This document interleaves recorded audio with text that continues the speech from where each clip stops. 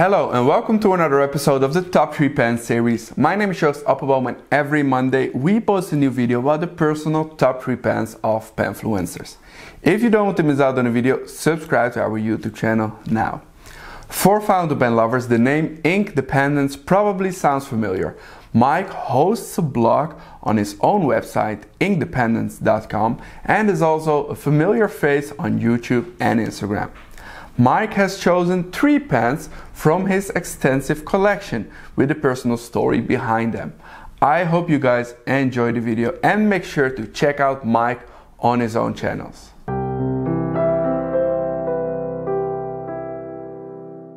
Hey folks, Mike here from Inkdependence, the YouTube channel, and Inkdependence.com, the blog. And I'd like to thank Yoast for having me on the top 3 pens at Appelboom. This is a cool series, and I have 3 pens, so I am perfect for this. Okay, so they said I could take top 3 to mean whatever I want. It could be my favorite pens, it could be pens that have a story, it could be whatever I want. And so I took the tact of having 3 pens that have sort of a personal story and a connection to me. And so I'm going to share those with you today on this short video. So let's get started. Now, I have fairly eclectic taste, and this is the first pen that I bought for myself with my own money as far as I remember. I've had fountain pens for quite a long time, but this is the first pen that I bought myself, I think somewhere in the mid-90s seems about right, and I'm almost certain that it was at a Paradise Pen in Houston, Texas. This is a Rotring core. This is a weird looking pen. I get it. I know that it gets a lot of funny looks when I bring it out in public. When I tell people I have collected all the colors of this, as far as I know, they're like, that's a choice. And I'm like, yep, totally is. This is a pen which has a really over-designed aesthetic. You've got these sort of rubberized parts up here. You've got this extreme wire clip. You've got this like ribbed plastic back with a Rotring name. You can see it's actually starting to yellow a bit with age and such. I've had this, I've had this since the 90s sometime. Also, when you open it up, it still looks unique. This is a pen that has a very extreme saddle here for the grip section, but it is also very, very comfortable to use. Please don't mind the dirt ground into my pores. It's weeding time here in North Carolina.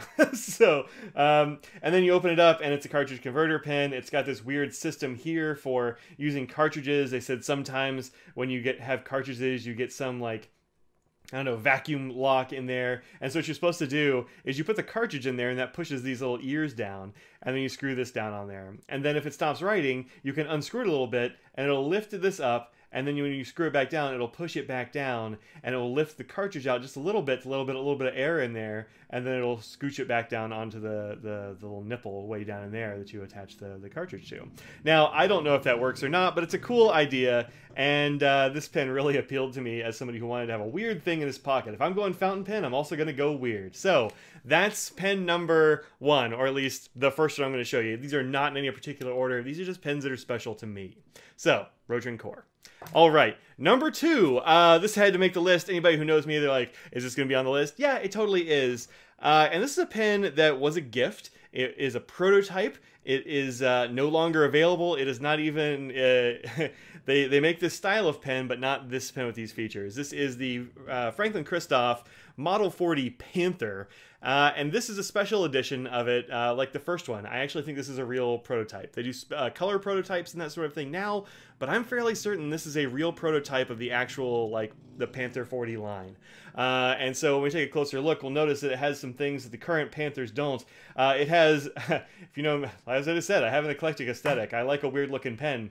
And this has a long cap and a relatively short body. It's one of those short, long pens. It also has a small cap. This is a short clip, which is a clip style that they used to use and don't anymore. It has triple bands here in the cap. No longer do they do triple bands because that is a bunch of work.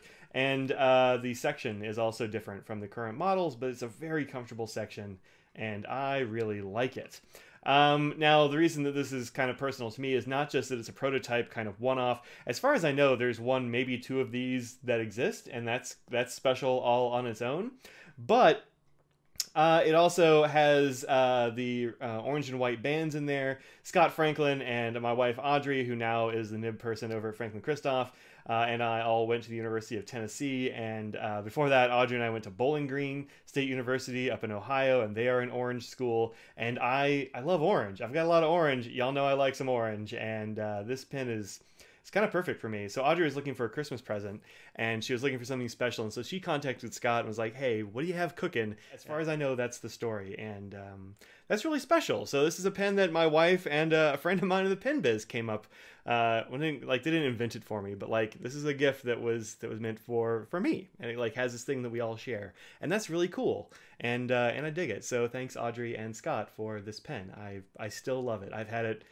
As best we can tell, it was sometime in like 2014 or 2015. We don't really remember. And this was well before Audrey was working at Franklin Christoph. We were just friends with the Franklin Christoph crew because we'd see them at pen shows and they're pretty local to us and all that. So very special pen. Franklin Christoph, Panther 40, always going to have a special place in my heart.